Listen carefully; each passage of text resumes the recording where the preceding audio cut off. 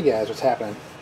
So, the other day I was browsing Amazon, and I think an ad popped up or something, but I was in the market, I was looking at LGX extruders, Bondtech, for my coreXY build, a printer I'm designing, and this thing actually popped up, and I was like, what the hell is this thing?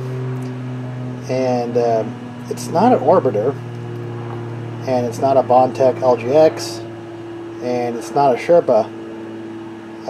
But let me show you this thing. I was like, man, that's funny that I was actually thinking about designing something like this, very similar to this, even with machined out aluminum.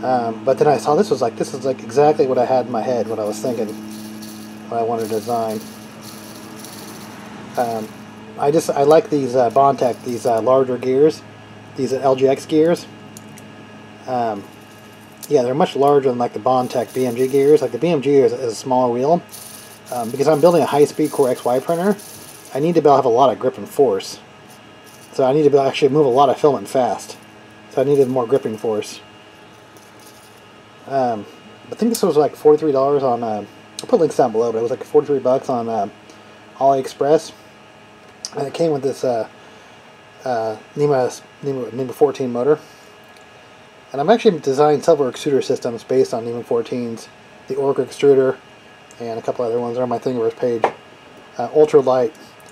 But I said those things actually utilize the Bondtech BMG gears, whereas, like I said, this has the LGX, the larger gears. I think it said it was like a 9-to-1 gear ratio. But yeah, I didn't see another YouTube video about it, so here's a closer look at it. I mean, it's very well machined too. I mean, look at that thing, just nice. All ball bearing, pretty nice. Yeah, I like when you actually have a metal and a plastic gear. That way you don't have to grease it. So if you had metal on metal gears, you'd want to grease it. This way you don't have to grease it. Like the gear itself provides lubrication. That's something actually I learned in the RC car world. So it's very BMG-like. Like I said, it's BMG-like because the way you draw tension on it the same way like a BMG, the lever in the BMG, whereas the LGX has like a lever, like a locking lever.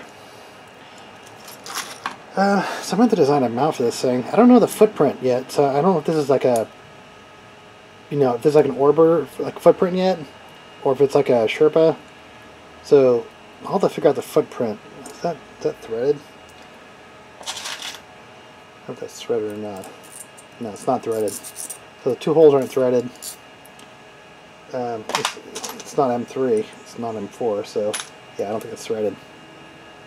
All right, and then so eventually this is not going to be good enough for my high flow for what I'm doing. But for now, I'm just going to design like an extruder system for that. It's going to go on my. I'm designing a new thing called the Orca Cube printer, but eventually what I want to do is I'm going to use my. Eventually, what I'd like to do is design something like this, but an all-in-one high-flow nozzle for super high-speed printing, all in one shot, not like a separate unit. So the extruder cooling head, everything like the heater block, everything would be on one part. One piece of machined aluminum, with the dual drive gears like that. So eventually that's kind of what I want to do with that print right there. So this is what I was talking about, the Orca print I'm working on, Orca Cube. Kind of designing it right now. I'm in the design stages of it.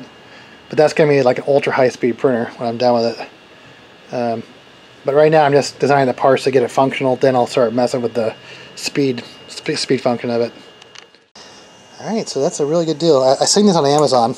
I think they were like they were a lot more expensive on Amazon.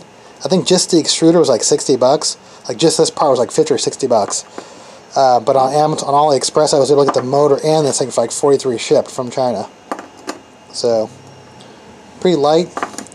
I mean, it would probably have been lighter if it would have been plastic would be lighter probably. I feel like the metal. I mean, aluminum was super light, but I feel like it adds a little bit of weight to it. But yeah, I want something as light as possible because we're going to be blazing through some filament, man. So, alright, so if you saw this online or Amazon or AliExpress, this is what it looks like. Hopefully this is a closer view of it. But if you want to see it in action, just you know, subscribe to my channel, and I'm going to have it on that printer I just showed you. So hopefully it'll be able to handle what I'm trying to do with it. So, alright guys.